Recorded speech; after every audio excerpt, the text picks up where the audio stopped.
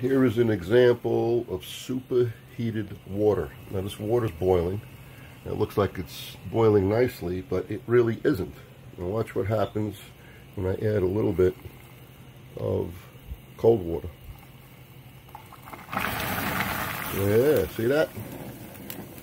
Yeah. If I would have put the basket of grains in there, that would have been my hand getting all toasted. So always be aware of superheated water. It could be a cup from a microwave. It could be anything like you just saw, especially when the pot is really clean and the water boils. For some reason, there's some kind of tension in the water. It doesn't like fully boil. And if you disturb it in any way, like I just disturbed it by throwing a little bit of that water in there, it'll have a violent reaction and you can get very, very burned.